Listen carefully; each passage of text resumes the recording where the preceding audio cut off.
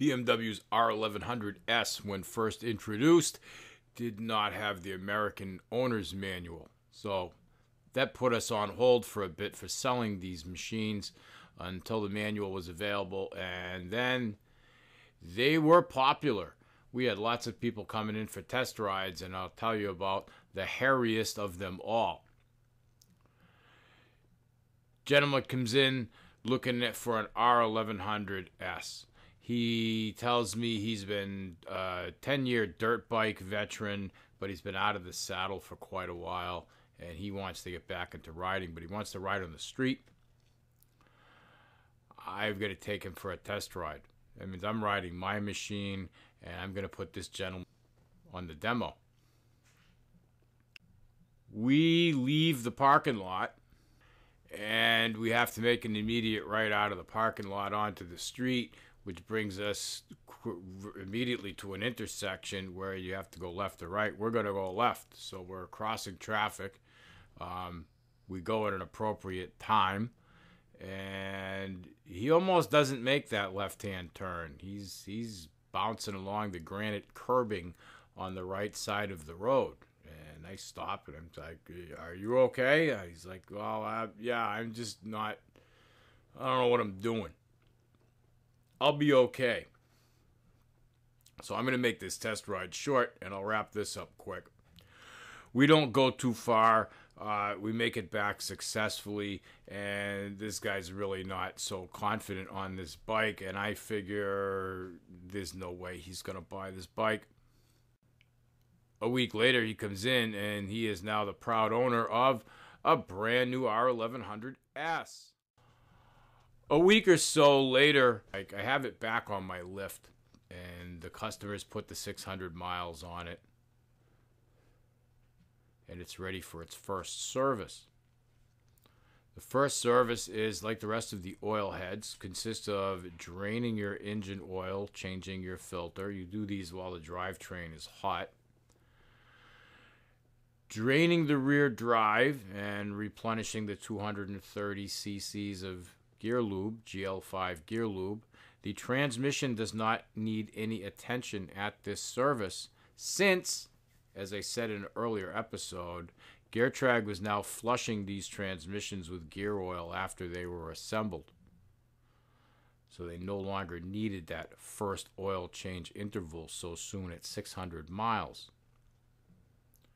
Along with these fluids being changed, there are a bunch of things to check, and of course, the valves are going to be readjusted, which in this particular service, and only this service, the 600-mile service, is the only time, other than head disassembly, reassembly, that you will retorque the cylinder head studs. This process at the 600-mile service involves loosening one of the 4 cylinder head stud nuts, retorquing it to 20 Newton meters, and then turning it 180 degrees with your degree wheel. 90. Basically turning the nut another half a turn. First one you did. Angle torquing. A lot of things are done with angle torque. After those 4 are done, there's an M10 bolt that you're going to hit that's 40 Newton meters. So that would be loosened and then torqued to 40. And that takes care of that cylinder retorquing. You would then adjust the valves, move on over to the other side, retorque that cylinder head, and adjust those valves. Clean up the valve cover gasket mating surfaces. Put a little bit of oil on that little gasket in the middle of the valve cover, and put your covers back on. Then, because we're at the BMW dealership and we have to use their diagnostic computer, the Moditech, you have to hook it up to the Moditech, read out any of the fault codes and all of that happiness, and then we're going to use the Moditech and synchronize the throttle bodies. And the funny thing about the Moditech is it recognizes the right cylinder of the oil heads as cylinder number 1, and that is incorrect. Cylinder number 1 is on the left as you are seated on the machine, not on the right. It's on the left. It's the cylinder most forward on the engine case. It's always number 1. He who art up front holds the number 1 position, eh? So, Moditech's all confused. It sees cylinder number 2 as number 1, and that's okay. We all laughed because it's made in England, so it's, you know, it's on the wrong side of the road and all. No offense to my wrong side of the road friends and viewers. After you get it all tuned with the Moditech, which doesn't do a whole lot, you know, we can do the same thing with our Carb Tuner 2, our Carb Mate, our Twin Max, our tube with automatic transmission fluid in it. You can do the same thing. You're just balancing the air intake left to right. You see we're off, pulling to the left side a little bit. That is corrected with your air screw. Under load is nice. First thing you need to check is you need to make sure that there's free play at the cables right here.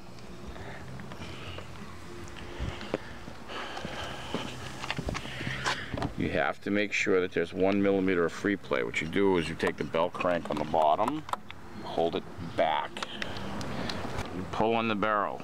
You see how the barrel moves? That is good. If it doesn't move, that means the throttle body butterfly is cracked open slightly, which means the pulses of the engine running beat the shit out of the throttle body shaft bushings. And then you have an air leak at the throttle body and the bike will run like shit. Big wrench. Well, we will eventually. Our idle, we want a base setting. Screws should be 1 1/4 turns out. So we go in 1/2, 1 full, 1 1/2, 2 half, 1 1/2, 1 1/2. Same on the other side. In 1/2, 1 1 bottomed out. Come out the same way.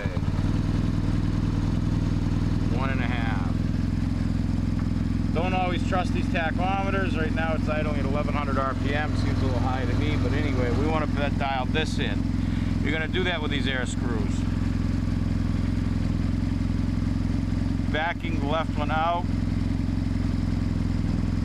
is no good. We're going to go in. Now we're bouncing equally from side to side. We're good. Now under load.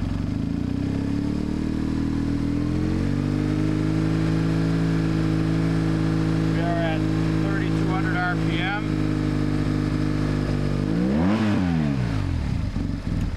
Ship it. Done. Simple enough. But reading out the fault codes is a different event. And without the Moditech, without BMW's diagnostic tools, we would all be screwed were it not for the GS911. This tool is critical to working on these bikes post 2000 model year. Most of them. Not so important prior to that. But if you've got a 2000 and newer BMW, you're really going to need one of these. This particular one's sitting on my lift, right? And you have to check everything, including tire pressure. And his tire pressure's okay, because I just sent the bike out the door not even 2 weeks earlier. And all the lights work, and the horn works, and it doesn't have any fault codes, and none of that. But I look at the rear brake, and I look at the odometer again, and I think it was 632. And I look at the rear brakes again, and I look at the other side of the brake disc, and I look at the caliper, and I take the caliper off, and I scratch my head. There's no brake pad material left. This rear disc is scored. This thing is metal to metal. The fronts don't have any wear at all. Looks like they haven't even been used. So I call a customer. Hey, what's going on here? Your rear brakes are smoked. What have you been doing? Tells me rear brake's the only brake he uses, just like on the dirt bikes. You use both brakes, on the dirt and the street, all the time. So, once I informed him of the proper way to brake, and I gave him a couple of demonstrations when he came and picked the machine up, he didn't have that problem again. Issues with these bikes are few. They can strip the input shaft splines on the transmission to the clutch. That can happen. When BMW decided that these should all have a hydraulic clutch, somebody fucked up. Normally, K-bikes, all the 1100 bikes, 850s, etc., your clutch would sit here on the shaft. There would be a little bit of the drive shaft protruding through the clutch. When they went to the hydraulic clutch, they messed up the measurement and it ends up here. What happens is you're not utilizing all of the splined area on either the clutch hub or the shaft. These tend to strip anywhere between 7,000, 24,000. Some have made it over 48,000 and just had distorted splines. Strips out. When you're sitting on the side of the road, as we see, teeth are gone, except on the end where they never went in. The shaft never went into it anyway. This is an additional disc, same issue.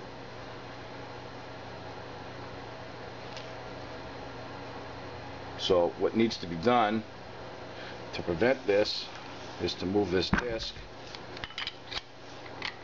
all the way back onto the shaft where it's supposed to be. You can achieve that by putting a spacer in and moving this back. You can obtain just such a clutch disc from Beamer Boneyard. This is similar to what Bruno used to make for his modified disc, where he'd move the splines back with a spacer. But there's another part you should change as well. Clutch slave cylinder from the oil head, 1150s. As we can see, there's a little bearing in here in the center. Clutch rod rides in this. The clutch rod, when you pull the clutch in, spins at the engine RPM. This bearing, as we can see, has failed. It's very sloppy. What happens when that fails, as this one has done, is the entire piston spins in this bore. When that happens, the seal gets hot, fails, but it scores the inside of the bore, and then you have no clutch lever.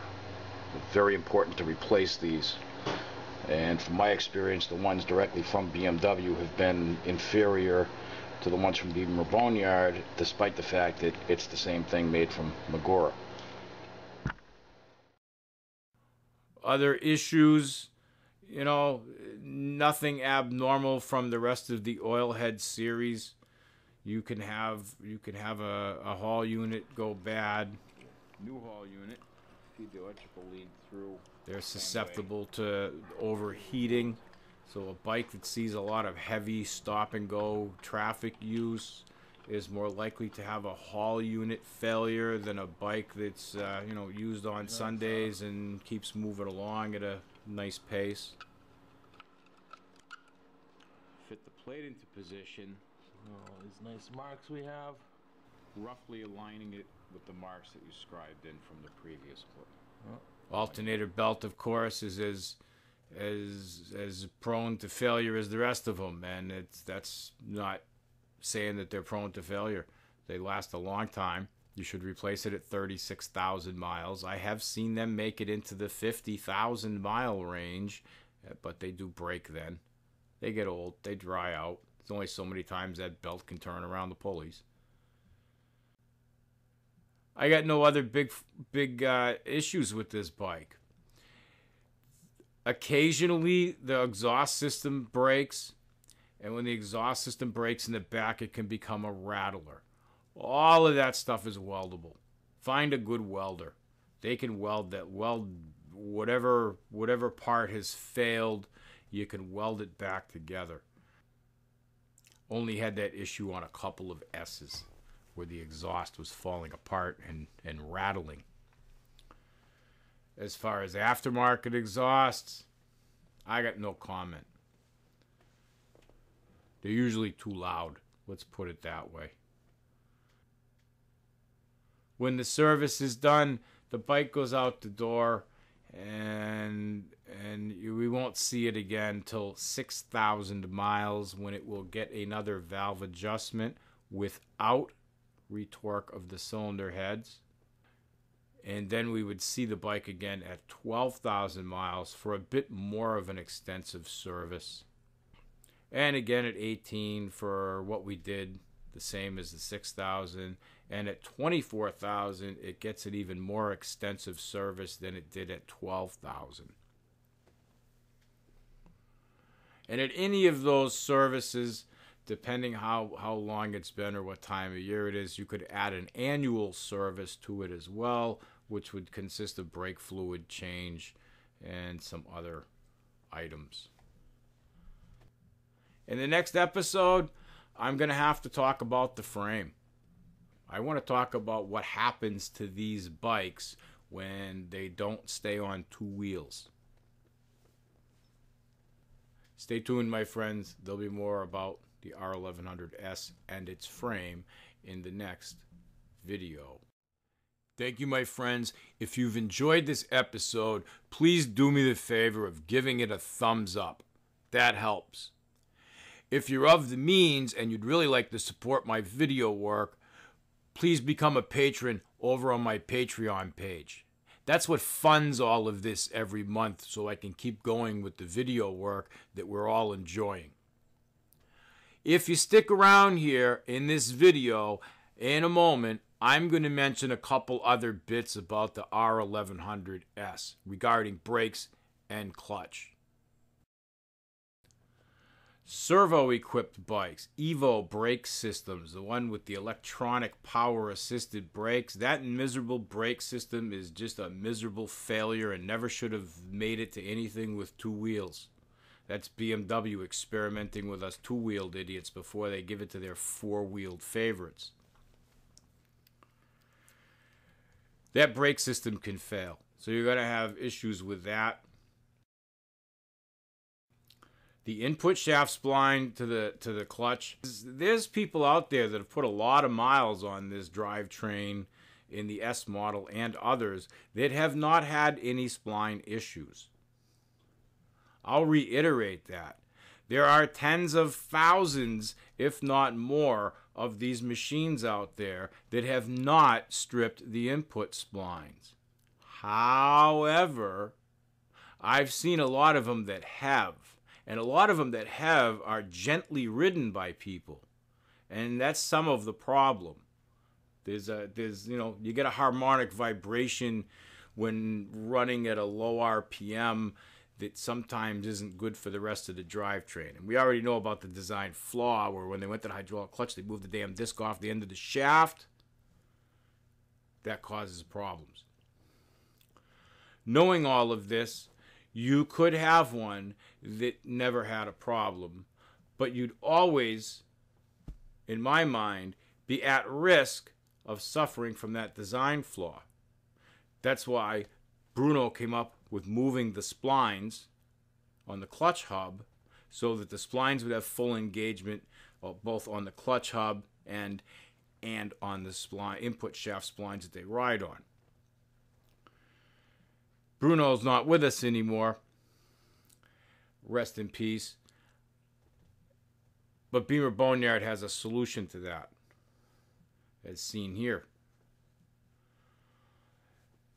That, in my mind, would help ease my worries if I were to be on an R1100S long term. And being a cheapskate, I can't afford to be breaking down somewhere else in the country and needing to haul this thing back. So Thank you, my friends. You'll see me again soon. Take care.